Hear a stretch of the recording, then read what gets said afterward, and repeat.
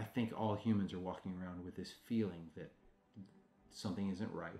Whether you're a Christian or not, you can sense the not rightness of the world. I tried to be brave, but I hid in the dark. I sat in that cave and I prayed for a spark to light up all. The songs that I love the most are the ones that stir in me a profound longing. They pique a longing. And so I'm not saying that my songs do it, but that's one of my prayers, is that they will for somebody.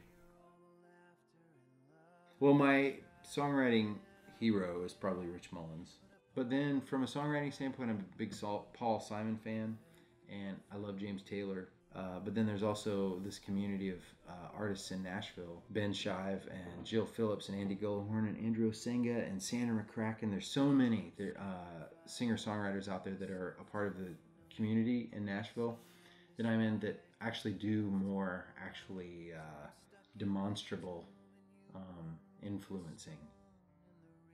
If Paul Simon and Rich Mullins and C.S. Lewis and Tolkien are the peaks of the mountains that you're trying to ascend, that's great to have those and to shoot for that, but you also need friends on the trail who are going to actually pick you up when you're falling down and help you climb.